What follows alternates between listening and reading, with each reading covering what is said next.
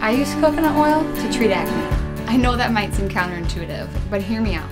Acne and pimples are basically just clogged pores because there's bacteria in them. Coconut oil contains lauric acid, which has natural antibacterial properties. So when you use coconut oil as a part of your beauty routine, not only are you fighting the bad bacteria in your skin, but you're also moisturizing it. So after you get out of the shower, just apply a thin layer to your face, and that's enough. Add Dignity coconut oil to your beauty routine and see what happens. What do you use coconut oil for?